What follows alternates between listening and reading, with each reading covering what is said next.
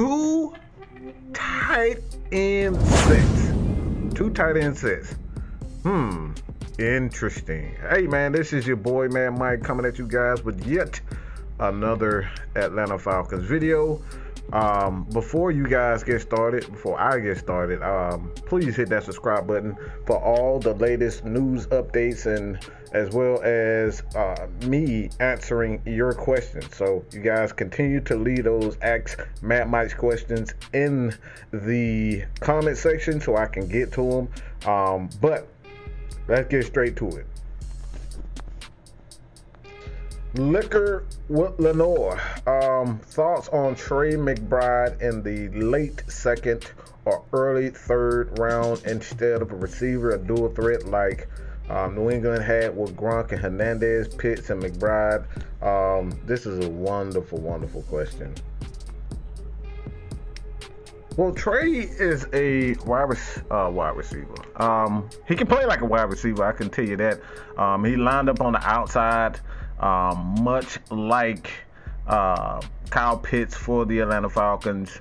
The interesting thing about Trey McBride, when I look at him, is his yak ability. And that's something at the tight end position that isn't necessarily something that is common.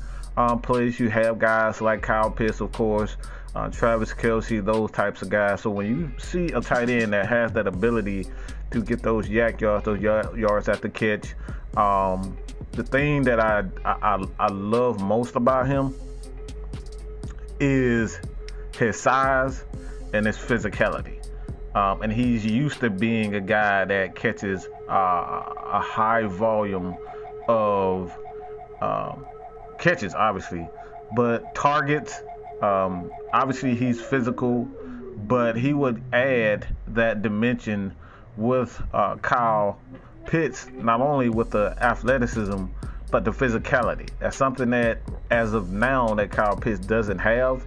But when you look at what these guys can do together, along with Ferkser, Ferkser is a tight end that, you know, obviously was with the Titans along with Arthur Smith. So having a three-headed tight end monster along with the wide receivers that they will get, there are some noise out there, rumors that the Falcons are looking at a guy like Drake London. So you add, you know, a Drake London or a Trey McBride, man, I think the Falcons offense could look absolutely amazing. So if you guys have seen this video to the end, you already know what to do. Just put in the comments so I will know that you guys, you know, enjoyed the content. But continue to support your boy here at Mad Mike Sports. Leave your comments like this. I love these comments. I love answering you guys' questions, man.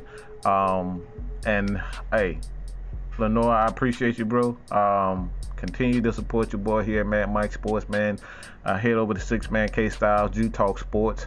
Those guys, all of their links to their channels will be in the description. So, hey, man, if you guys have any questions, continue to support your boy here at Mad Mike Sports, and I'm out of this. Peace.